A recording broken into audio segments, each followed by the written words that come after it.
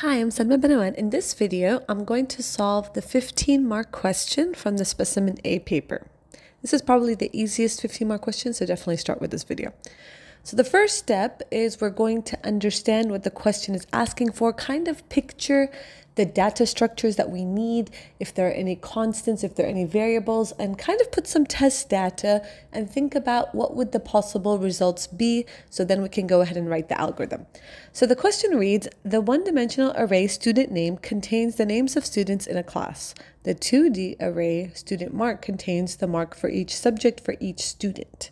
The position of each student's data in the two arrays is the same. For example, the student in position 10 in student name and student mark is the same. The variable class size contains the number of students in the class. The variable subject number contains the number of subjects studied. All students study the same number of subjects. The arrays and variables have been set up and the data is stored. Okay, so we don't really care what the data is. You're going to manipulate the data, but you don't need to see it. I want you to take a minute to kind of picture all the data structures that you need. So we need a one-dimensional array. What else do we need? And what are the dimensions of those arrays? So the first array, as we can see, is a 1D array called student name, and the length of that array, or how many elements are in that array, is equal to class size. The second data structure that we have is a 2D array, and this 2D array has the number of rows of class size and the number of columns of subject number. Okay, so, and then they also said that student name 1 has the marks that are in student mark 1 and 1, 1, 1, 2, and 1, 3, for example, if you have subject number 3. Let's look at some possible test data. So here's some test data. We have student name. Its class size is equal to 5. So I have Amr, Bilal, Taha, Yusuf, and Zaid. Amr has these marks in student mark. So I'm saying subject number, I'm just making some test data. Subject number is equal to 3. So, and it says every student is studying the same number of subjects. So that means they all have marks. They all have 3 marks. So Amr's marks are 80, 90, 100. Bilal's marks are 100, 75, 80. Taha's marks are 85, 90, 95. Yusuf's marks are 70, 80, 90. And Zaid's marks are 85, 95, 100. All right, let's keep reading a little bit more. So we talked about the arrays and variables. Students are awarded a grade based on their average mark. If their average mark is greater than or equal to 70, the grade is distinction. If it's greater than or equal to 55 and less than 70, the grade is merit. If it's greater than or equal to 40 and less than 55, it's pass. And finally, if the average mark is less than 40, then the grade awarded is fail. So let's see what we need to output according to our test data with these students and these marks. Write a program that meets the following requirements.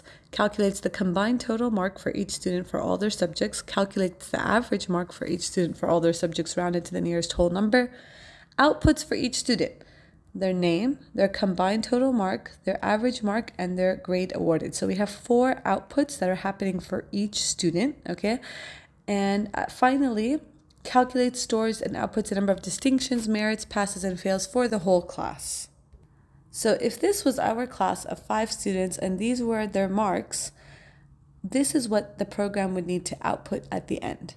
It would show Amr got 270 as a total mark, his average is 19, he got distinction. Bilal had 115 marks, and we have to round his average to only 38, which is fail. Taha got 270 total marks, his average is 90 over these 3 marks and distinction. Yusuf 60, his average is 20, fail. Zaid 195, average 65, merit. Okay, and finally, after we output all the data for each student, we output the summary for the class. There are 2 distinctions, 1 merit, 0 passes, and 2 fail. So we're going to write a program to come up with these outputs. So let's consider the programming constructs that we need to be able to solve this question. We're going to need a for loop to iterate through all the students, okay? Because we're printing their students' names and each one's total and each one's average, all right? And each one's grade awarded. So we need a big for loop. So this is going to be for row from 1 to class size, and it's going to have a few steps inside it. Okay, so step A, we're going to create a for loop that's going to iterate through each student. And the first statement inside that for loop is print the student's name. So if we look at the output from this code that's written in black font color, here are the output from this code so far. The rest is comments, so it would not give any outputs. So here's the output so far. Let's go ahead and do the next step. The next step, B, says we need to calculate and output the total for each student. Now, the total is going to be a for loop which starts from subject number equals 1 and then subject number equals 2 until the total number of subject numbers. In this case, in our test data, we have 3 subjects. So we're doing a totaling algorithm.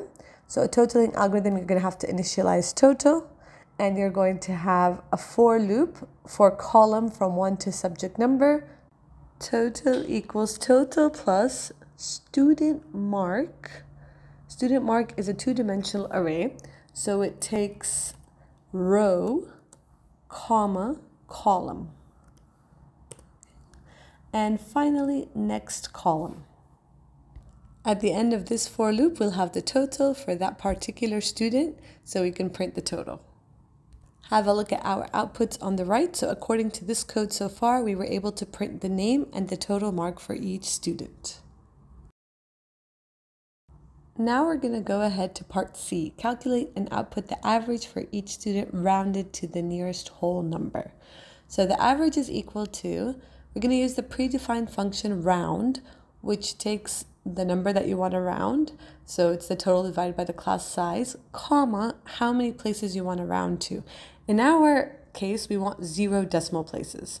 So this will calculate the average, and then we're going to print average. So after all these lines of code in black on the left, here are our outputs so far on the right.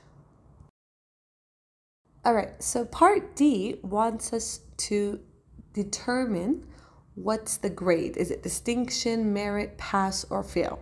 Okay, so we're going to have some selection statements. If the average was greater than or equal to 70, print distinction, and also update the distinction counter. So D count equals D count plus 1, because now we realize that somebody in the class has distinction. I would also put 3 more if statements identical to the one that we just read. You can see them on the right.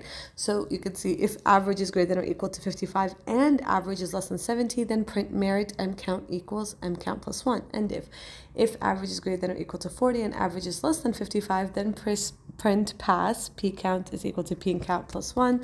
And if also one more if statement, if the average is less than 40, then print fail and F count is equal to F count plus 1.